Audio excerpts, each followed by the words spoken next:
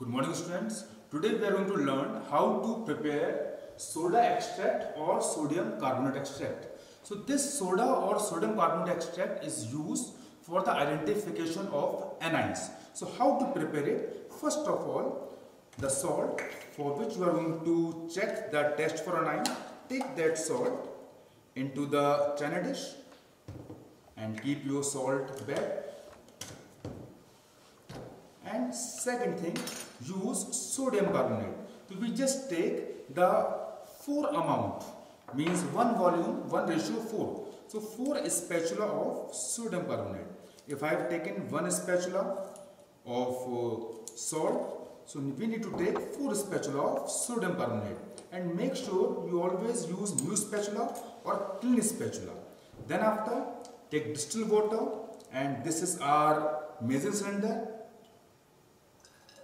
Just measure 20 ml distilled water into the measuring cylinder. It is not always essential that you take 20 ml. You can take approx 20 ml or 1 test tube. Fine. So this is the water, and I am putting this water into this china dish. And after that, keep this china dish onto the burner.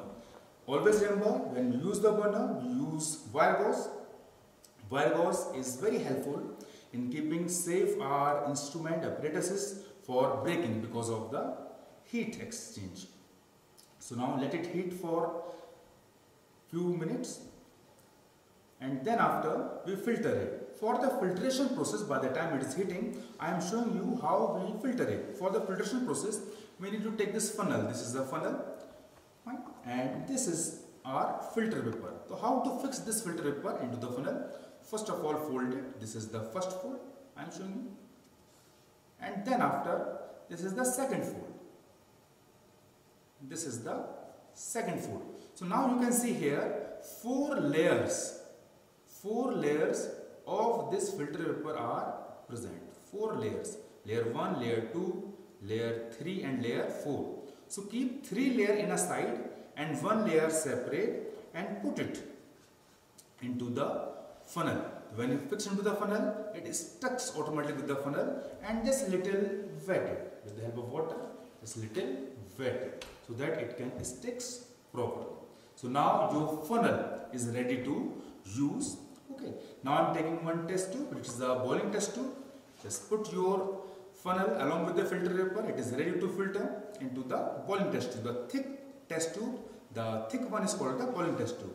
Now very carefully, when it is heat enough, you take this solution, keep it here, let it cool for few seconds. Let it cool for few seconds before, by the time it's cooling, we are now going to stir it little so that all the particles dissolve in the water properly.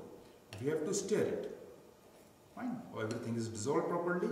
Now I am going to filter it. So before filtering, make sure your funnel is exactly in the vertical position. Fine.